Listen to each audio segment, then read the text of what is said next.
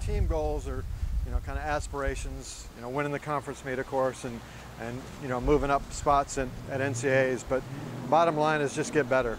Well, I think there were six returners that went to NCAAs last year, and all of them obviously will be important. Like you said, Matt Holmes, Luca, Taylor Hamilton, Brandon Dyke.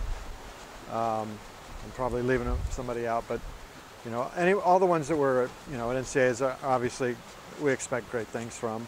And on the women's side, we have a couple returners that went, Katie Moore and Haley DeGrace. So, and obviously they're seniors, so their, leadership is going to be crucial. But everybody's done a nice job, so I feel really good about, where we're headed. We do face all the conference teams, so that's nice. The schedule also includes some invitational meets that I think are really important in developing, because they're more like the conference meet itself. So I think, and I've actually added one of those from the schedule that I kind of inherited.